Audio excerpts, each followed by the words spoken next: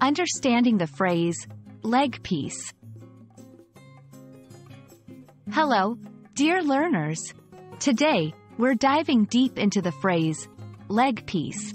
It's a term you might come across in different contexts, and we're here to help you understand its nuances and uses.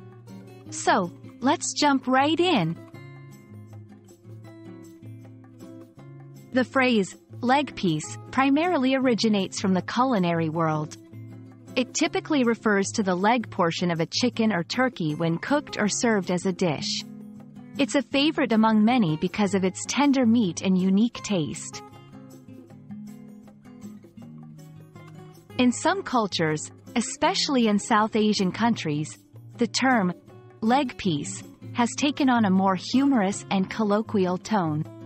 It's sometimes used in light-hearted banter to compliment someone's legs, especially in contexts where someone might be wearing something that highlights their legs. Remember, cultural contexts can vary widely, so it's always important to be aware of how and where you use such phrases. To understand any term, it's often helpful to see it in action. Here are some examples. 1. I always order the leg piece when I go to that restaurant. It's so delicious. 2. She wore those shorts, and everyone teased her, calling her leg piece all day.